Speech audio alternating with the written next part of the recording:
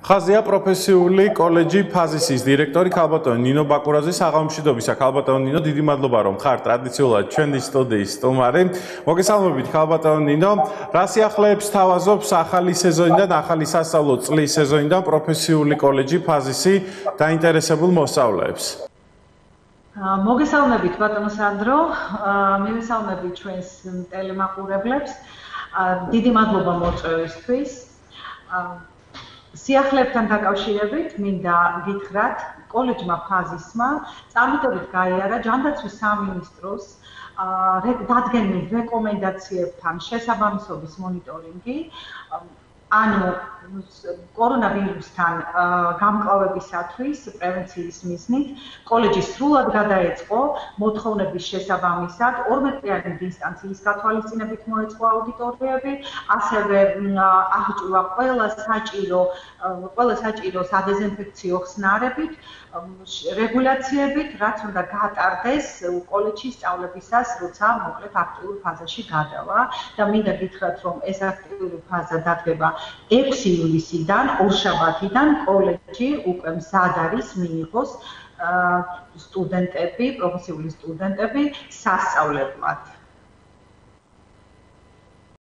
რაც შეეხება რეგულაციებს და შეზღუდვებს, ქალბატონი ნინო, ჯანდაცვის სამინისტროს და ორგანიზაციების მიერ გაქვთ თუ არა უკვე უფლება, რომ დაინტერესებული სტუდენტები დაუბრუნდნენ ჩვეულ რეჟიმში სწავლებას? დიახ, ჯანდაცვის სამინისტროსაგან კოლეჯმა ფაზისმა ორივე ლოკაციაზე, როგორც ფოთში, ასევე ხობში, ნოჯიხელის განყოფილებაში დადებითი დასკვნა მიიღო დაშვება იმისა, რომ კოლეჯი ფაზისში შექმნილია უსაფრთხო გარემო პროფესიულ სტუდენტთა მისაღებად და სწავლების აღსადგენად. ეს გუშინ დაიდო, ეს დასკვნა და მოკლედ შესაბამისად ორშაბათიდან ჩვენ მზადა ვართ მივიღოთ ჩვენი სტუდენტები, რომლებსაც COVID-19 გავრცელების გამო შეუწყდათ, დროებით შეუჩერდათ სწავლება. რაც შეეხება სწავლების დროს, ხო არ არის შემცირებული დრო სწავლების? სწავლების დრო ჩვენთან შემცირებული არ არის, რადგანაც არსებული ინფრასტრუქტურა სრულად გვაძლევს საშუალებას, რომ ანუ გათვალისწინებით იმ რეკომენდაციების იყვნენ სტუდენტები კოლეჯში, დაესწრონ სრულ პროცესს, რა თქმა უნდა, იქნება სანიტარული საათები, როდესაც მათ მოუწევთ ამ სანიტარული საათების გავლა, თერმოსკრინინგი ჩაუტარდებათ შემოსვლისას, შემდეგ შემოწმდება და იქნება სრულად მონიტორინგის ქვეშ ნაკადის გადაადგილება აი ამ შესვენებების პერიოდში, 3 საათიანი ინტერვალით დამუშავდება ყველა შესაძლო ხელშესახები თუ სივრცე, სადაც იმოძრავებს როგორც სტუდენტი, ასევე მასწავლებელი და კოლეჯის თითოეული თანამშრომელი, ყოველი ვიზიტორი შემოწმდება კოლეჯში მოსვლისას და არ არის საჭიროება იმისა, რომ შემცირდეს დრო. ჩვენ ყველაფერი გავითვალისწინეთ ისე, რომ სრულფასოვანი სასწავლო პროცესი აღვადგინოთ და სასწავლო კურსი მივაწოდოთ სტუდენტებს. რაც შეეხება სწავლების ფაკულტეტს, ხო არ არის რაიმე ახალი საგანი დამატებული და პროფესია? კოლეჯმა გუშინ კოლეჯში ვიზიტზე იმყოფებოდა ავტორიზაციის ექსპერტთა ჯგუფი და ველოდებით ეხლა უკვე ავტორიზაციის საბჭოს ჩანიშვნას და გადაწყვეტილებას დაიმატებს კოლეჯი ახალ პროგრამებს სავარაუდოდ აი ამ თვის ბოლოსათვის. ეს არის შემდეგი პროგრამები: მსუბუქი ავტომობილის ძრავის შემკეთებელი, მსუბუქი ავტომობილის სავალი ნაწილის შემკეთებელი, კომპიუტერული სისტემები და ქსელები, შემდეგ შრომის უსაფრთხოებისა და გარემოს დაცვის სპეციალისტი, ფერმერი მემცენარე. ეს პროგრამები იქნება როგორც ფოთის, ასევე ხობის ლოკაციაზე და ჩვენ სტუდენტებს საშემოდგომო მიღებისთვის ამ განახლებული პროგრამებით დავხვდებით და შევხვდებით. ქალბატონინო, ფოთის ფილიალში დაახლოებით რამდენი სტუდენტი სწავლობს და ერთდროულად დღის განმავლობაში რამდენი სტუდენტს უწევს პროფესიულ კოლეჯში სწავლა და პროფესიის შესწავლა. მიმდინარე ეტაპზე, ძირითად პროგრამებზე, გრძელვადიან პროგრამებზე სწავლობს 300-მდე სტუდენტი ამ ეტაპზე, ანუ ვისაც განუახდება სწავლა. ესევე არის მოკლევადიანი, მოკლედ პროფესიული მომზადებისა და პროფესიული გადამზადების კურსები, სადაც სწავლობს დაახლოებით 150 მსმენელი, რომლებთანაც ასევე განახდება სწავლება და ანუ თანამშრომლები, რომელთა რაოდენობაც დაახლოებით არის 80-მდე. და ამასთანავე მინდა დავამატო წინა ჩართვას, მანდ ჩვენ ვისაუბრეთ ერთ პროგრამაზე სასტუმრო საქმე, სადაც ინტეგრირებული იყო ზოგადი განათლების კომპონენტი და ესე იგი კოლეჯი გასცემს ამ მიმართულებით საბაზო ზოგადი განათლების ატესტატთან გათანაბრებელ დიპლომს.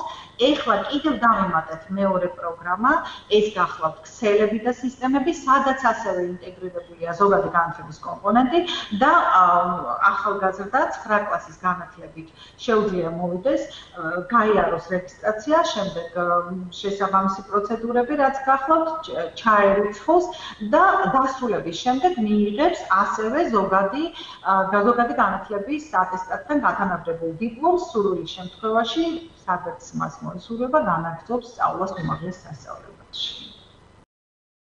ქალბატონ ნინო, თქვენ ბრძანდეთ, რომ რამოდენიმე დღეში იწყებთ სწავლის გაგრძელებას. ეს ახალი კურსი არის თუ ზაფხულამდე დასრულდება, აგვისტომდე დასრულდება სწავლება და უკვე შემოდგომიდან დაიწყება ახალი კურსის სწავლება თუ როგორ ხდება თქვენთან?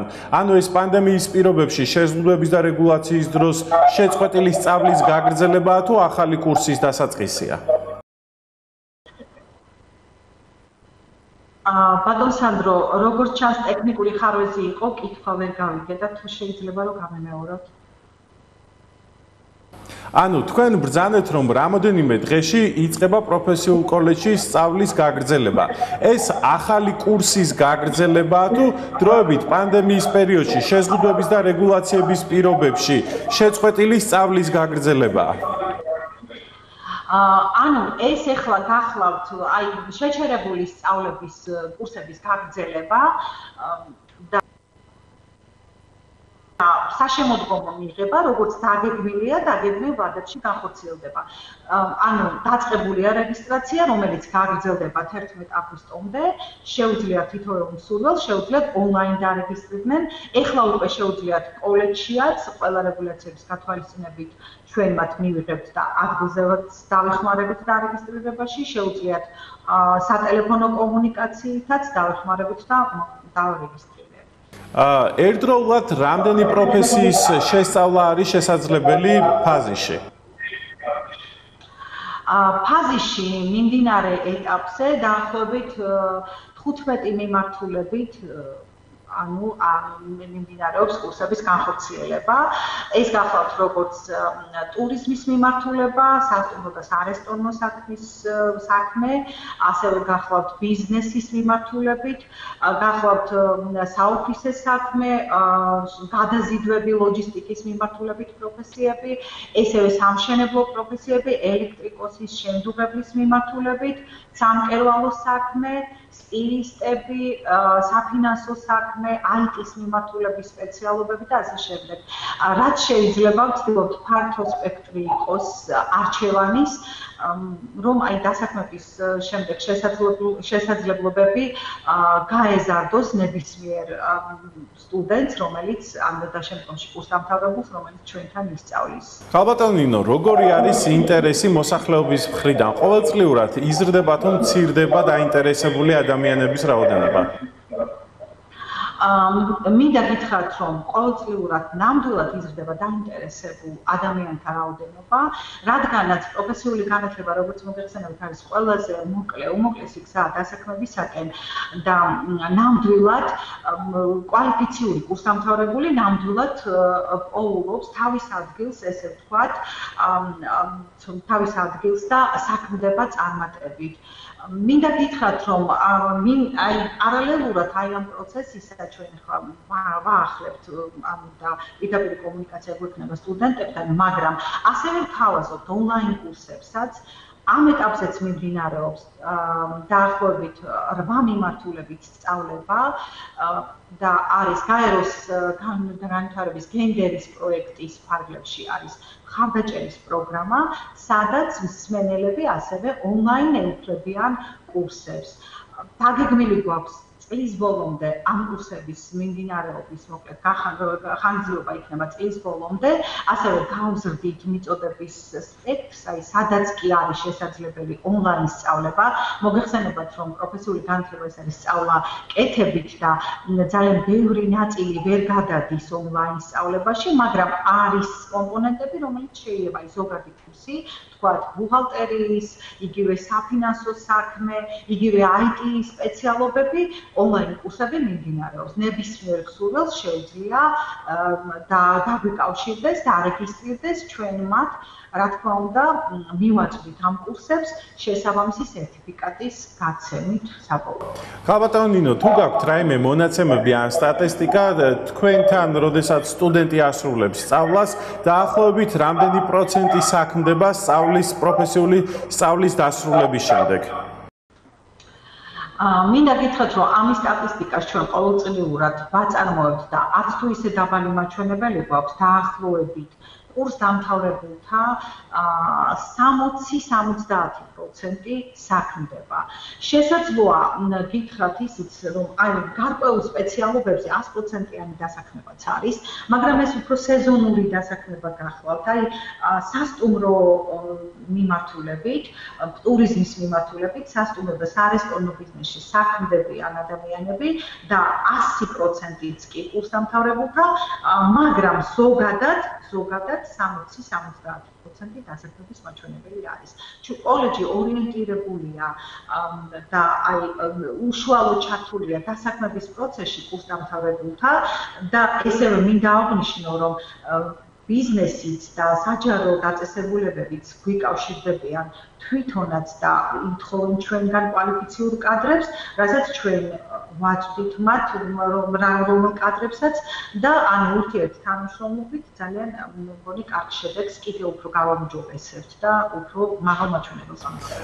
ხალბატონო ნინო, ყველაზე პოპულარული და ყველაზე რეიტინგული პროფესია რომელი არის თქვენ სასწავლებელში და თქვენს კოლეჯში? გეტყვით ეხლავე ძალიან მოთხოვნადი სპეციალობებია და ძალიან დასაქმებადი სპეციალობა. ალბათ პირველ რიგში ვიტყოდი, რომ ეს არის ელექტრიკოსის მიმართულებით, არის შემდუღებლის მიმართულებით. მინდა გითხრათ, რომ მართლა დეფიციტი არის ესეთი კადრების არ მხოლოდ ჩვენ ქალაქში, ზოგადად ქვეყანაში და დასაქმებადია, მოთხოვნადიც არის ჩვენი დაინტერესებული პირების მხრიდან და ამ სპეციალობებზე არის ასევე მოკლედ ძალიან მაღალი მაჩვენებელი, როგორც დასაქმების, ასევე მოთხოვნის. ასევე მინდა ვთქვა, რომ ძალიან არის მოთხოვნადი სპეციალობები, სტილისტების სპეციალობა, სამკერვალო საქმე, რადგან თვით დასაქმებად შესაძლებელია ამ მიმართულებით და ადამიანები თავადაც საქმდებიან და პატარა თავიანთი საქმე აქვთ. ამ მიმართულებით ასევე დასაქმებადია ტურიზმის მიმართულებით. დაცულია თუ არა თქვენთან გენდერული ბალანსი? უფრო რომელი სქესის წარმომადგენლების სიჭარბეს ან სინაკლებს განიცდის პროფესიული სასწავლებელი კოლეჯი? იცით როგორ გითხრათ, არის სპეციალობები, რაც ჩამოთვალე მაგალითად ელექტრიკოსის შემდუღებელი, მან გენდერულ ბალანსს და გენდერულში მოკლედ მდიახ რაღაც ცოტას მოვიკოჭლებთ. აი გასულ წელს ვყავდა გოგონა, რომელიც ელექტრიკოსის სპეციალობას დაეუფლა და ძალიან კარგი წარმატება და კარგი მიღწევები აქვს ამ მიმართულებით. ეხლა დასაქმდება კიდეც, ანუ რამდენიმე შემოთავაზება ჰქონდა და თავისი რაღაც პირადი მიზეზით ვერ დასაქმდა. ვიცი რომ ეხლა შეუდგება ძალიან მალე საქმიანობას, მაგრამ ზოგადად სხვა მიმართულებებში ზოგადად ბალანსი დაცული და მინდა გითხრათ არიან ელფრებიან, აი სამკერვალო საქმე არის კიდევ ესეთი, სადაც უფრო გოგონები არიან, თუმცა გავაჟებიც არიან, ასევე სტილისტებშიც სხვაგან დაცულია. უღრმესი მადლობა ქალბატონ ნინო. ამ მიმართულებით შემუშავებული გვაქვს გენდერული პოლიტიკის მიმართულებით გეგმა, სადაც მუშაობთ და გვინდა რომ რაღაც ეგრეთ წოდებული მამაკაცური სპეციალობები არ იყოს გამოყოფილი, რადგანაც ქალების შესაძლებლობაც ის გივია დამეთანხმებით, როგორც მამაკაცებისა. ასევე ძალიან გვინდა ჩაერთოს შეზღუდული შესაძლებლობების ადამიანები აი ამ პროცესში და მოხდეს მათი ადაპტირება. ჩვენთან სწავლობს დაახლოებით 10-მდე შეზღუდული შესაძლებლობის პირი, მათ ყველა პირობა აქვთ შექმნილი იმისა, რომ კოლეჯში მიეწოდოთ მათ განათლება და უსაფრთხო გარემო ექნათ. კოლეჯი ადაპტირებულია სრულად, როგორც პანდუსებით, ასევე ლიფტით, ასევე სმენა დაქვეითებული და მხედველობა დაქვეითებული ადამიანებისათვისაც გვაქვს შესაბამისი პირობები შექმნილი, ასე რომ ყველა მსურველს, ყველა დაინტერესებულ პირს ვიწვევთ კოლეჯში სასწავლებლად. ძალიან დიდი მადლობა ქალბატონ ნინო, ესეთი შემაჯამებელი და ამომწურავი პასუხებისთვის. დაგემშვიდობებით მომავალ შეხვედრამდე, კეთილი სურვილებით ნახვამდის. ძალიან დიდი მადლობა თქვენ წარმატებებს გისურვებთ. წარმატებებს გისურვებთ თქვენც ასევე უღრმესი მადლობა, დაგემშვიდობებით ნახვამდის.